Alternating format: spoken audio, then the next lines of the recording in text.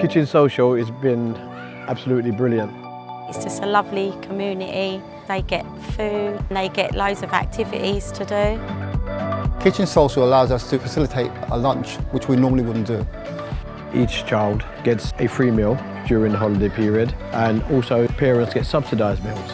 The nutritional value in a lot of the food we cook is really high. It makes the concept of having fast food or takeaway completely out the window. What I like about the food here is like homemade. When we have lunch, there would always be a salad on the side just to keep it balanced. I would say for me, perfect kind of lunch. If I would have to mark the food out of a 10, I would mark it a 10. The take and make boxes we get given. The last one I had was how to make pancakes. They taste nice, they were easy to make, they were just fun to make as well. It inspires me to cook in the future. My boys love making pancakes. They like to mix all the ingredients together and we all get given something to do as a family. Poverty is quite a high number, especially in this community. Children might not have finances to support their cooking, but they really want to cook, they want to learn. They're so ready to start chopping, start cooking. Without having this kitchen social, we couldn't see that, the excitement, the happiness, and actually having the actual skills to learn how to cook, but healthily, is so important.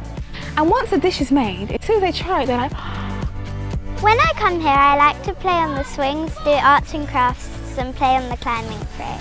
They play football, they do the pool, table tennis. They'll get games from upstairs and play, you know, like the old indoor games with them, like when you was a kid.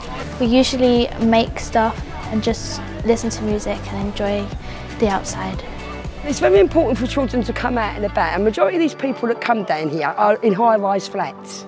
It's a good place for kids to have fun and they can just have a run around, and I feel it would be good for them just to get out of the house and just enjoy mixing with new people. It gives me a chance to meet other mums and the children can play with other kids. I think it gives the kids independence, keeps them off of the street. I think the best thing about this place is that you know that they're safe. The staff are brilliant here and they supervise them very well. We need these spaces available, we need them. They took the youth clubs away, they took after school clubs away. We need them, not only for children, for parents also. Parents that are only single parents that haven't got no one when they go home. And some of these kids, unfortunately, don't have the best living experience outside. So to have a fresh meal on their plate is just invaluable, you know? Some people haven't got the money like to go in and properly cook. Well, you've got a cook meal here every day, so your children won't be hungry. As you can see, there's quite a few parents depend on this place during the holidays. It's a godsend in a way. And especially due to COVID-19, a lot of children, they've been quite sheltered because they haven't been able to go to playgrounds and mix with other children. So coming here, they all come together and it's like family. Times are really hard at this moment in time. Having somewhere where children can come and sit down, have a lunch, play, and parents can actually be there as well and feel safe, it's a magical place.